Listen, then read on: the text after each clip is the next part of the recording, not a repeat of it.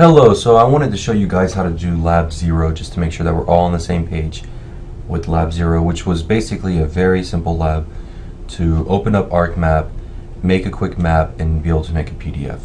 So what you're going to do in this lab is be able to open up ArcMap, add a base map, find a place, add a point, add some map elements, and export the map to PDF. So the first thing to do is open up ArcMap, which you can do here under the search of the start menu. Just type ArcMap. That's going to give you the programs here. Go ahead and launch that up. Once you have ArcMap launched up, you'll see toolbars. You'll see things here on the side like your Arc catalog and your Arc toolbox here as little tabs that you can click on. Here's your Arc toolbox that we talked about in class. Over here you'll have your table of contents. This is where your layers will go. And then of course you had your add button. So the first thing that we're going to want to do is push add data button, the little drop down arrow right next to it, and you'll see here add data. We're going to use that in later labs for adding shape files and so forth. And then we have add base map. We're going to add a base map in this lab. Go ahead and click on add base map. Base maps are going to be web served map services from ESRI. And what's nice about them is that they're global and they're full collections of GIS data that can quickly add some context to your maps. What I want you guys to do is choose any one of these maps here. You have aerial photography, you have road maps, OpenStreetMap, which is like a Wikipedia style GIS data set. You have topography, etc., etc. Choose whichever one you want and go ahead and hit add. Then you're going to see this white blank screen have some context, and you'll be able to see a map. I want you also to be familiar with toolbars and how toolbars work. So here you have your standard tools. You see I can drag a toolbar off of the screen. I can also dock it onto the side or onto the top. If there's a toolbar that's missing and you don't see it, you can always right click in any of this gray space and choose a toolbar like the drawing toolbar, and then of course it's going to hover. You can dock it. You can also add toolbars by going to customize, and here under toolbars you'll get that same menu where you turn on and off toolbars. Off of the standard toolbar, I want you to click on this little binoculars, which is the find button. If you click on that, you're going to get a window where you can search for elements. You'll see a dialog box, and that box is going to have different ways that you can search the data. Here under features, there's going to search within things in the layers, but you have also geocoded database libraries that are already built into ArcMap through online services again, so you must have internet. But you see here is a locator file, and you can actually search just like you would search in Google with addresses or place names and so forth. If you drop down the menu here, you'll see North American geocoded services, US streets, and world places, and even European places. For now, I'm just going to look up Georgetown, Texas, and hit find. And it's going to give me different kinds of options here. And you can see here under the US city state, I have Georgetown, Texas. I also got George, Texas. One thing that you need to know about ArcMap is that there's also this thing called contextual menus, and that's true with all of Windows programs, where if you right click on something, you'll have options that are particular for the place that you're clicking. If I right click on Georgetown, Texas, I have here an option to flash. It's going to show me a dot here where Georgetown is on the map. I also have an option here to click add a label to point. If I do add a label to point, that's going to actually put a dot on the map that has Georgetown, Texas on it. I also have options here like zoom to. So I'm going to go ahead and do zoom to also. Basically, I just want you in this lab to show a map, whatever kind of map you want. It's just be able to practice the steps of exporting a PDF. So just choose here with the zoom tool and zoom in to whatever particular scale shows whatever you're trying to show the best. I'm going to choose this scale. I always hit this back to previous extents. Explore these different tools on the toolbar also.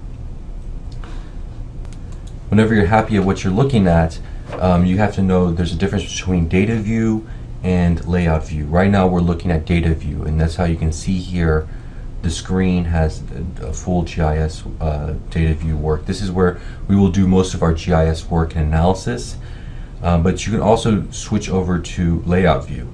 And one thing that ArcMap and ESRI loves to do is that they make everything that's very important really small. So if you look here at the bottom corner, you'll see these two little arrows, one that says switches to data view, the other one says switches to layout view. Click on switch to layout view, and that's going to give you this kind of page. This page here should remind you like of a Word document. This should feel like an Office application from now on. You can rearrange the box by clicking on the edge of the corners, up and back and forth. You can then go over to this insert menu here and insert in things like a north arrow. This will give you a prompt with all these built-in arrows. Explore, see which north arrow you like the best. You can also insert in things like scale bars, and you can see here all the different options for scale bars. If you click properties, you'll see here all different kinds of ways to customize it.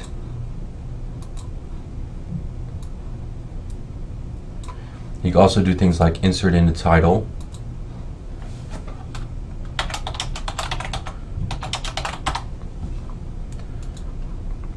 Now we'll put that here.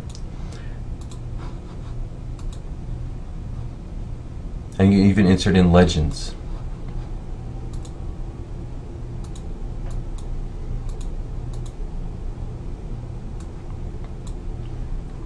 In this map, instead of using a legend, maybe it's more interesting to insert in a text, and this can end up being a narrative about what the map is. So here I can put National Geographic Map of Texas showing Georgetown's location.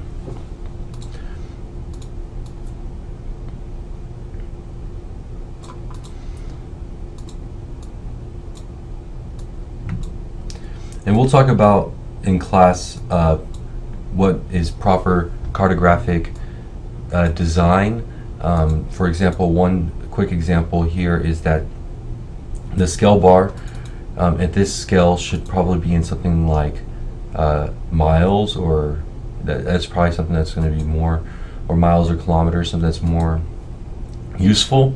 Also, like the divisions here, if you rescale the scale bar, you should try to get something that's in divisions that makes sense, like 100, 200, 400, even numbers that people could use quickly. Okay.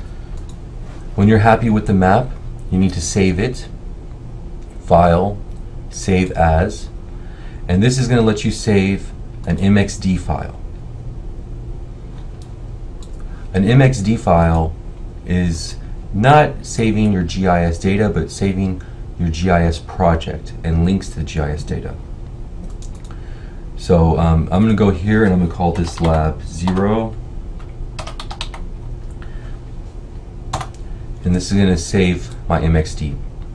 You should save your MXD files, because as you turn in maps to me and I give you comments, you're going to want to go back and fix things and not have to start over.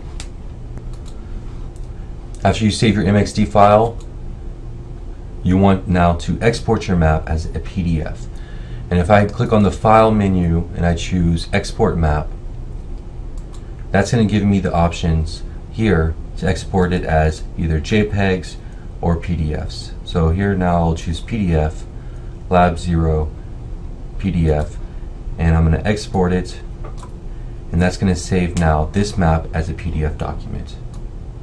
If I go check my desktop and I open up that map that I just made, you can see here now I have a PDF map. And this is what I would like you to email me.